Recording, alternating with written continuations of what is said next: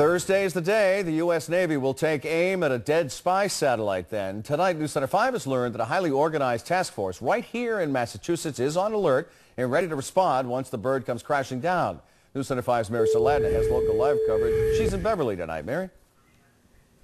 And, you know, if this satellite were to survive re-entry into the atmosphere and land on U.S. soil, there are actually 6 federal emergency task forces that have been mobilized now to deal with this situation. As you said, one of them is based right here in Massachusetts. And what you're looking at behind me here is their mobile command post, their mobile communications truck, and even their mobile cafeteria, all now primed and ready to roll. Currently, this is the roster. They are firefighters, doctors, and engineers, specially trained first responders who've helped at Ground Zero with Hurricane Katrina and the recovery of the failed Columbia shuttle mission.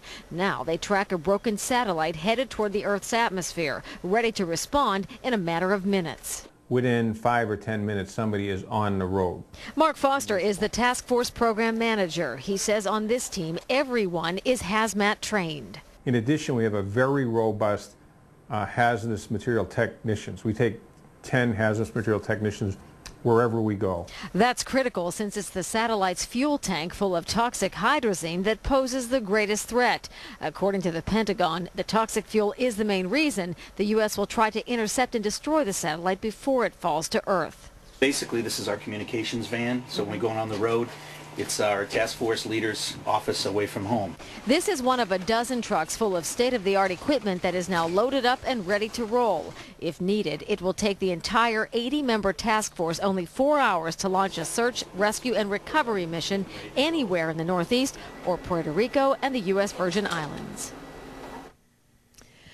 That is a wide coverage area, and the Mass Task Force covers it. They are officially on alert beginning at 6 a.m. tomorrow morning.